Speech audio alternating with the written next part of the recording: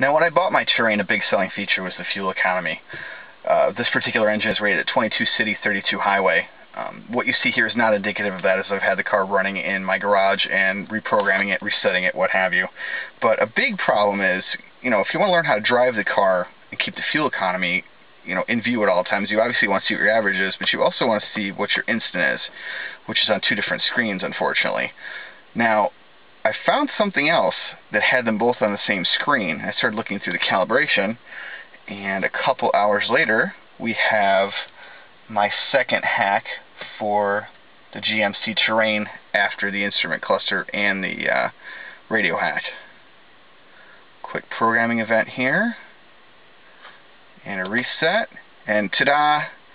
Both on the same page. A lot easier to work with, don't need to swap between them anymore. A little more user-friendly. Just a nice feature to have. Thought you guys might want to see it.